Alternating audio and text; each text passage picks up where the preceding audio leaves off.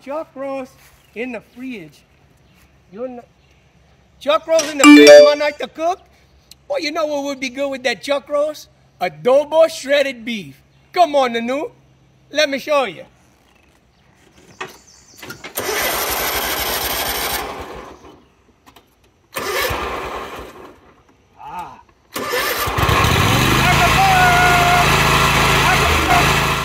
So I like to start by blending up that adobo sauce. And look, what you're gonna need here is you're gonna need to get your 1 to 3 chipotle peppers. Now look, I like 3, but be careful, bro, because that's hot, yeah. You're also gonna need to get your 2 teaspoons of Mexican oregano, or regular, whatever you got around the house. You're gonna need 1/4 teaspoon of allspice. No, I didn't say allspice, but that allspice does smell good, yeah. I said allspice. You can get that from the store, Beb. You're gonna need to get your 3 tablespoons of cumin, 5 cloves of roughly chopped garlic, 1 whole lime, and look, fresh is always better, yeah. 2 teaspoons of adobo sauce in the can. You get that from the store like that. Gonna need you some beef broth and apple cider vinegar. So look, I'm gonna go ahead and put the chipotle peppers, the oregano, the allspice, the cumin, and the garlic in there, just like this. Get that all in there. Come on, little spoon. You can do it. You can do it. So just like that. Then you're gonna want to go ahead and squeeze that lime in there. Get a whole lime in there. Squeeze it good too. You want to squeeze this lime in there. Make sure you get it all in there. Might make me want to make a margarita. You know I like margaritas, yeah. Ooh.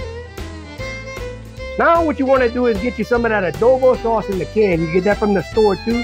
And we're gonna put 2 teaspoons of that adobo sauce in there, just like that. 1, 2. And maybe a little taste of tissue, huh? Oh, that's good, yeah.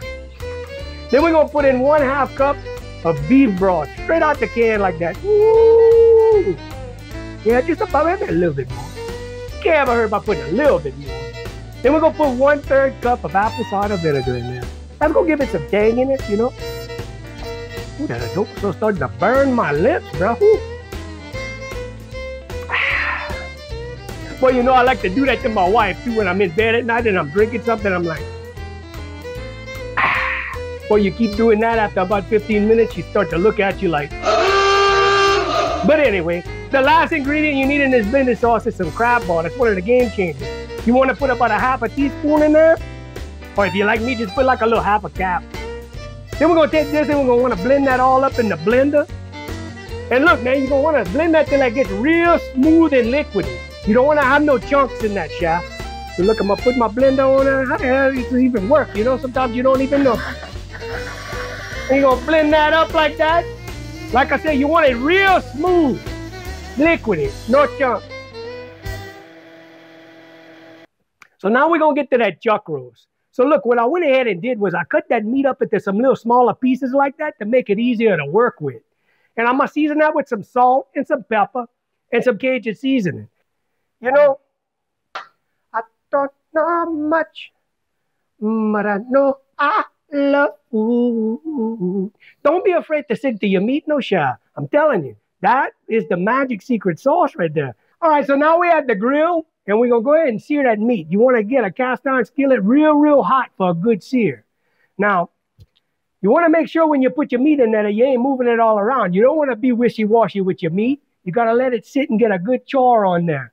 So this is gonna help with your flavor too. So I got my skillet nice and hot. You're gonna better hear that meat sizzle. Ooh, Lord, that sounds good. So look, we'll go ahead and fill up about 1/2 of my meat because you don't want to overcrowd your pot.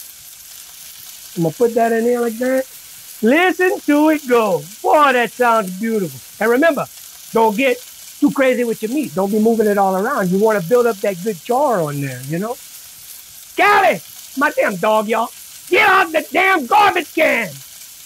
So now if it's been a couple minutes on that grill and the searing in that cast iron skillet, you want to go ahead and check it and make sure you got your good sear on one side. Now look, if it don't look like that, it ain't ready. But look, that's good right there. You see that nice dark char on there? So we'll go ahead and flip these in the skillet right here. We can do the other side. Maybe about like 2 or 3 minutes. No, that damn dog, he keeps getting in my damn garbage can. I don't know why he keeps doing that. I tell him don't do it, and he keeps doing it. So now you want to go ahead and hold them on the side like that. Try to get a little char on each side. Oh, yeah! Oh, like that's hot, yeah. Woo-wee. Man, like to make me burn my fingers or something from the steam, I guess. Oh, Lord. So look, hold it a little bit on that side. On each side, maybe rotate them a little bit. Try to get that char nice and good on there. I didn't forget about you, boo-boo. Oh, no, I didn't forget about you. Look at that one right now. Oh, yeah. So then once you're done, you can maybe put that in a bowl to the side or something like that. And then we're going to cook the other half. Because like I said, you don't want to overcrowd your pot. So put that one in there. And I tell you what, these are going down pretty good today too, yeah. Oh, Lord, yeah, I like that. So now we're ready for the crock pot. And let me show you how we're going to do that. Now, the first thing you need to do is you need to go ahead and get your, like I got right here, 1 diced yellow onion. We'll pour that in there. Well, look, make sure you get that all in there. I don't want my little girl running around with onion bread later. We need them onions. Now, look, you're also going to need to get your 4 ounces of diced green chilies in the can. And look, I like to drain the juice out because I like to get my sauce a little thicker, you know? So we're going to put that in there, 4 ounces of them green chilies. That's going to be good too. You're going to need to get you like one cup of beef broth, you know? Pour that in there just like that. Then we're going to do 2 bay leaves in there. Well, it's going to make it pretty and it's going to taste good too. And then we're going to scoop in there. We got 3 tablespoons of tomato paste. And I got 1 tablespoon of better than bouillon beef base. Put that in there just like that. Get that in there. Scrape that in there good. Oh, a spoon would have probably been better, but you know what? The thong can work too, you know? So get that in there just like that. All right? Now we're going to take that meat we seared and we're going to start putting that meat in there in that crock pot just like that and say, hey, y'all go. Y'all going to be cooking down real slow while Tissue cuts the grass, you know? Boy, look, it's getting hot out there too. It's going to be a hot day. I'm going to have to bring me some extra drinks out there. So we're going to put that meat in there right on top. Just like that. If you get a little juice from your meat, you can go ahead and pour that in there from your bowl. That's only going to add more flavor, baby. And then you can't forget one of our game changers was that adobo sauce we made at the beginning in the blender. Just go ahead and pour that over there, chef. Now this is a game changer, babe. All right? Just like that. Now, you're going to cover that crock pot. You're going to put that baby on low and slow. And we're going to set that in, and that's going to be cooking for about 8 to 10 hours. Now look, if you want to put it on high, you can do that maybe in like 3 to 4 hours. It's all about what you want. But this is going to cook down. You got to go cut the grass. But first, he's going to take a break because look, you deserve it too. Because we did all the hard work already. Now, we just going to have fun. And you know what I like to do on my break? I like to give me a nice cold drink. No, you hear that, huh? I'm aggravated to give him.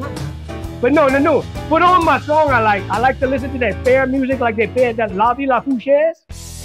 And I like to dance with Rosalie. Come on, Rosalie, why don't you dance with me, babe?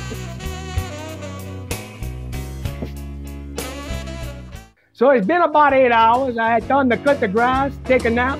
I just woke up and I had the ice cream. Damn, I hope I didn't ruin my dinner. But, you know, I was riding on that lawnmower and I was thinking, you know what would be good?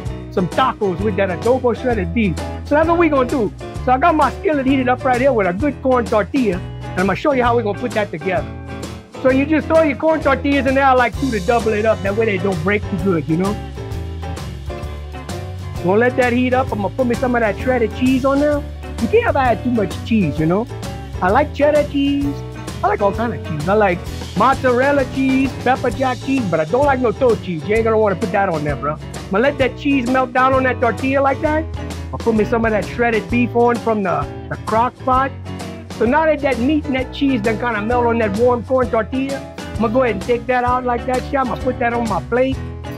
And then go ahead and get you some of that coleslaw we got chopped up like that. Nice. And some of these pickled red onions, that's real nice too. Or you grab that, you fold that over like that. You dip that in that sauce. Woo! And boy, you gotta be careful because that's hot, yeah. Roar! Bro, now you know that's right. You know that's right. That tastes so good, bro. That's like been sitting in the pot for like 8 or 10 hours, bro.